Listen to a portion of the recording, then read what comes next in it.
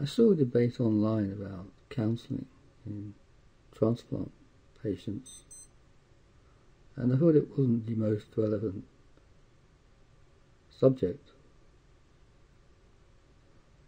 I mean, maybe the most relevant subject is a subject that people don't want to talk about. But the most relevant subject is how long transplant patients live, since it's not a very long time. In fact, the average length is about the same as the life of a Great Dane, which is 9-10 years. It's very short. I've had my transplant about 38 years now. It's not particularly easy. No point in me lying about that.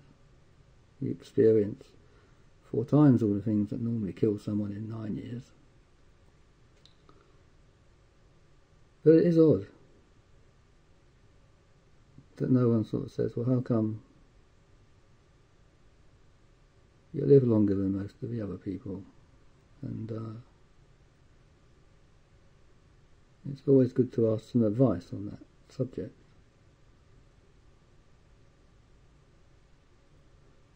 It's the same advice pretty much as a lady I knew who had her transplant 30 years. And she just said, make sure you take all the pills in a day and drink. So it's not really that important whether you take this pill or that pill, or this time of day or that time of day, or with food or not with food. The only real rule there is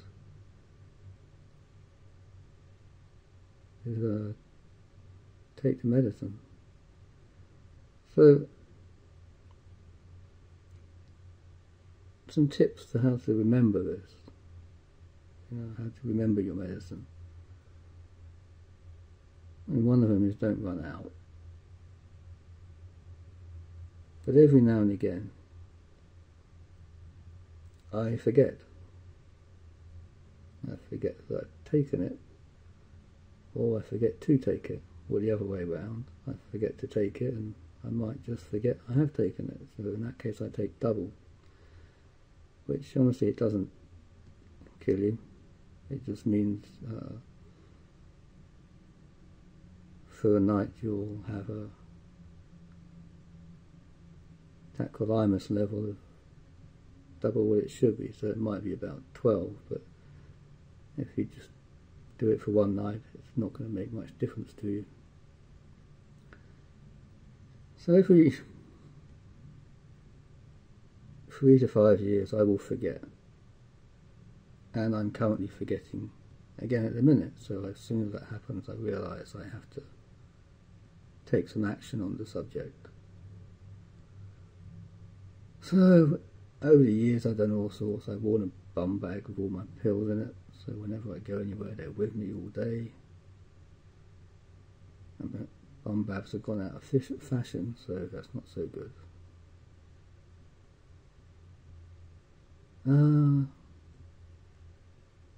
You can try writing it down, that gets boring.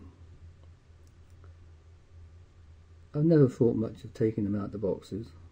I don't think that's just going to confuse the matter for me, sticking them in. You're not really supposed to take them out of the packet anyway. So I used to use a watch that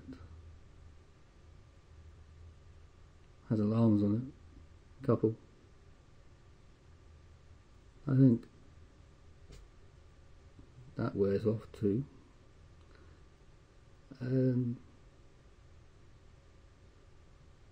Smartphones were probably the best thing. They are very good. You can set about as many alarms as you like, so you can set 5 or 6 alarms if that's what it takes, but even then you just get used to ignoring it. It doesn't register anymore. So I've gone back to my trusty old watch, but it's not enough. So the real secret to remembering your pills, say at 9 in the morning or 9 or 10 in the evening, is that you have to remember it all day. You can't just think, well, I'm going to remember it at 9 and I'm going to remember it at 10 in the evening. That doesn't work. You have to remember you have a transplant all the time.